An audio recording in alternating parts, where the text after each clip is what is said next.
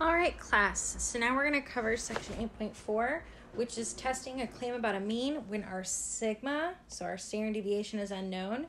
When our standard deviation is unknown, that's when we're going to be working with a t-test or population proportion. So let's take a look. So let's check out what our assumptions are.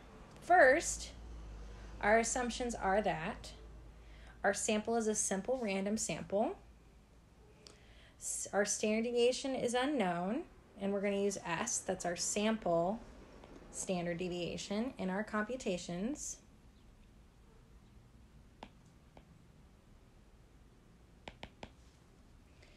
And either or both of these is true. So our population is normal, or our N is greater than 30. Our sample size is greater than 30.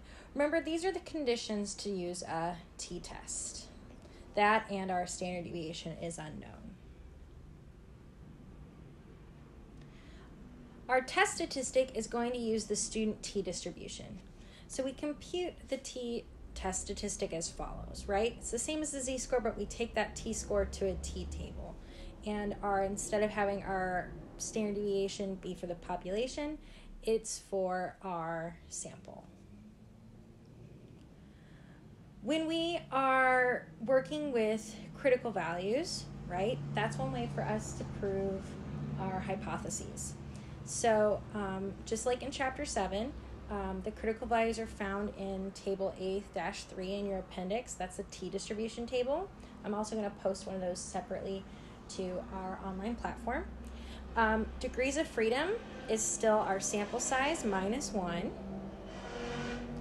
And you need to know if the test is going to be one or two-tailed when you use Table A3, okay?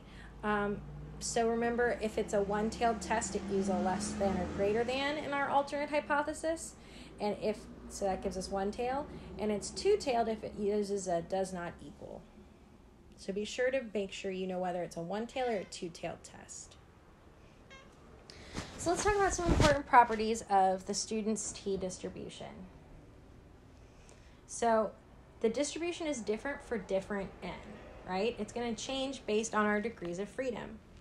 The distribution has the same general bell curve as a normal distribution, but it's usually a little bit wider. And the distribution has a mean equal to 0, but the standard deviation varies with n, right?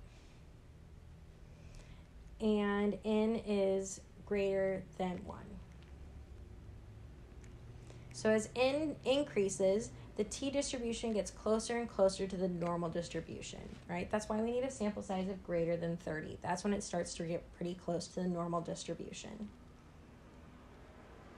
So let's use the traditional method, which uses critical values for this example. So let's use a significance level of alpha is 0.01 to test the claim that our mean is less than 927. So our sample data consists of 10 scores. These 10 scores are our sample size. The 10 scores have a sample mean of 874 and a sample standard deviation of 57.3. So our null hypothesis always has an equal sign, right? Our null hypothesis is that there's no difference than a mean of 927. And our alternate hypothesis is that the mean is going to be less than 927. So here we have the formula for our t-distribution. We substitute in our sample mean minus the population mean over our sample standard deviation divided by the square root of n, and we get negative 2.922. Remember, this is a test statistic, so we're going to a t-table, not a z-table. So we go to our test statistic, and we know that this is a one-tailed test. And we know this is one-tailed because our alternate hypothesis was that our mean is less than 927. That right there tells me it's one-tailed. So we use the information that it's one-tailed, that our alpha is 0.01, and our degrees of freedom is 9. We got that because degrees of freedom is n minus 1, and our sample size was 10, so that gives us 9. and we have a t-value of negative, sorry, I forgot a negative right there, 2.821. And the critical value is that. That's our critical value.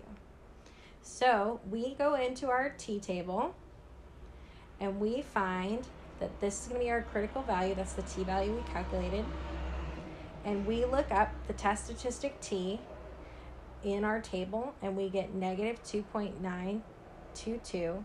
And this lies in the critical region, so we reject our H naught. For this second example, for each of 12 organizations, the cost per operation per client was found. 12 scores, so our sample size, have a mean of $2,133 and a standard deviation of $345. So here's our sample mean. At the 0.01 significance level, so here we found our alpha, we want to test the claim of a stockholder who complains that the mean for all such organizations exceeds $1,800 per client. So our null hypothesis is that the mean equals $1,800, and our alternate hypothesis is that the mean exceeds, if something exceeds expectations, it's better or greater than expectations. So we're going to go greater than 1,800. Okay, so now we have our null and our alternate hypothesis. This is one-tailed because I have a greater than symbol, and it's going to be right-tailed.